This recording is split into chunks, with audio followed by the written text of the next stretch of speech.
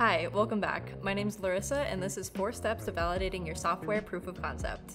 What is a proof of concept, and how is it different than a prototype? A proof of concept always comes first. It's like a document that validates that your idea is a good and needed product. It explores the technical feasibility of a potential solution to see how much it could impact the business. A prototype is the first, very basic iteration of your software idea. You'll take what you wrote in your document, your proof of concept, and bring it to life in some sort of visual way.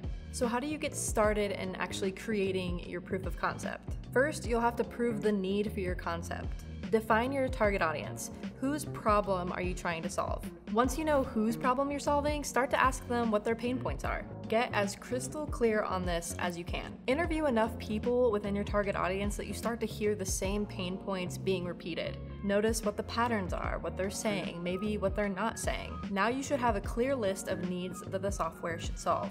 Use this list to create criteria to measure the success of your proof of concept later. Step 2. Now it's time to brainstorm solutions to the problems that you collected in step 1. You might come up with several different ways to solve each problem, which is why you'll need to compare them all together, determine how much they're going to cost, how long it's going to take, what the competition is like, etc. That way you can have a better idea of which solutions you can move forward with when you create your prototype.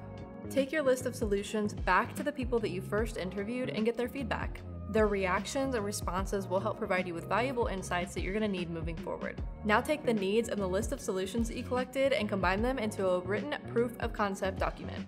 And once you've written your proof of concept, it's time to validate it. Create a prototype that incorporates your solutions, your expected feature set, and UI into a rudimentary product that you can test in a controlled environment.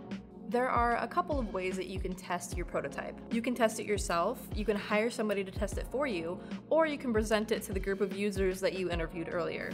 Record their feedback and use of the prototype to determine how intuitive the interface is and see if you're missing any important functionalities.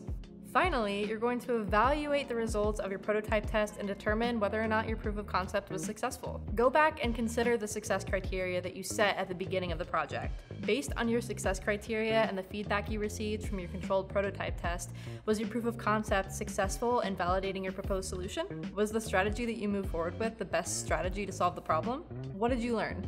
Based on your answers to those questions, you should be able to determine whether or not your proof of concept was successful and if your product is worth continuing to develop.